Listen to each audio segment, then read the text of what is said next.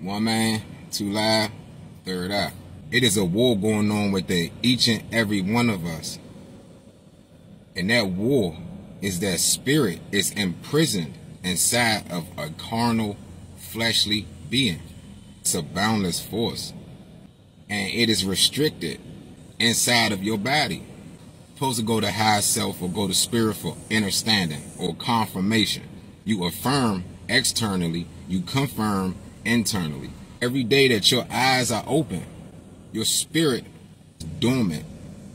Now, when you close your eyes, your spirit is to leave through the ether. This is how you're able to dream, how you're able to astral project and things like that. Second war I want to speak of, which is the war of the principalities, as people say. As humans, we call it the spiritual war. There are other things that exist that are not of spirit. They reign in different domains. They are also at war. In order for it to be balanced, it has to have an offset. And anything of an offset can have balance.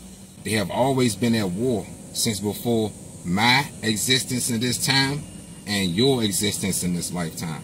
Some of these entities and other things like that can possess animals, they can possess insects. They not only are able to possess people, it's just that people have an untapped source of unlimited energy within them, which is spirit. We think about good or bad, it's a human thing. Some of these entities do not possess good or bad intentions.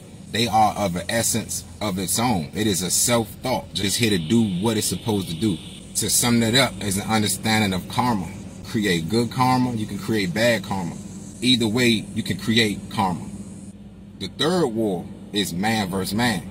War been going on over countries, territories, land, all kind of things, family. From slavery, people's belief systems. War is way beyond us as flesh. Enjoy this experience to your best abilities as a spiritual being having a human experience. Make this heaven on earth. God has put us here to do certain things we can't account for, certain things we didn't want to do, but it was done. That is destiny. Whatever we choose to do with our fate is our free will.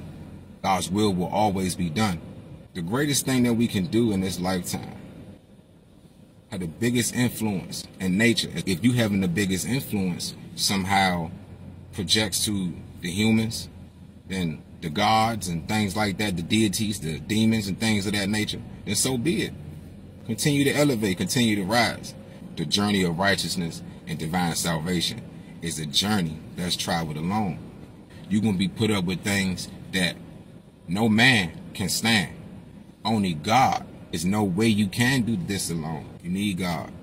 You're going to have spirit. You're going to have some kind of outer source